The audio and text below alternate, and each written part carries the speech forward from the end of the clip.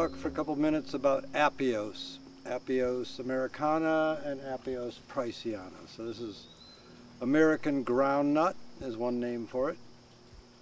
Recently the name hopness has been proposed for it, just to avoid confusion with the fact that groundnut in most parts of the world means a peanut. It's not really a nut at all, it's an underground tuber.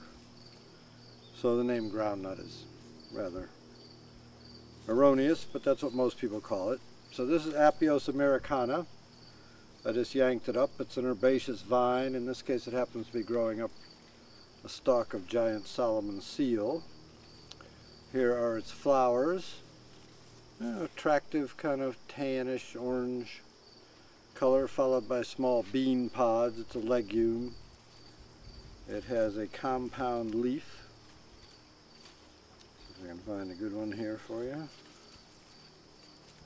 And edible underground tubers. You can eat the beans too. They're actually high in protein, but they're pretty small. These are pretty dinky examples. They can get considerably bigger than this, ping pong ball size. They've even been grown up to grapefruit size with some extra cultivation, and that was down in Louisiana, where they have a much longer growing season, but definitely a plant to work with. They get a lot bigger in a wetland situation, so we're going to be trying to get them into a better habitat, or they might get larger. But these tubers are in long strings, relatively easy to harvest, naturally found on stream sides and so on, and the vine clambers up into the thickety vegetation there. So there's a lot of good information on this one, Apios Americana, online, and in particular I recommend Samuel Thayer's books, one of the two that he's got out.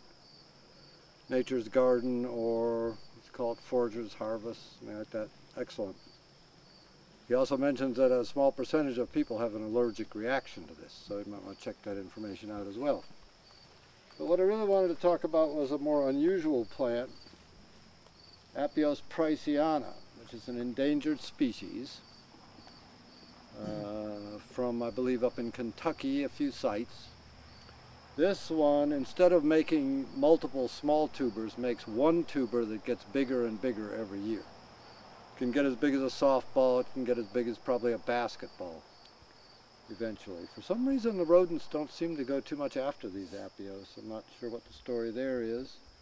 This is a beautiful, powerful vine, especially as it starts to get some age. These are probably 4 or 5 years old. You can see numerous clusters of flowers here, and makes quite a large bean.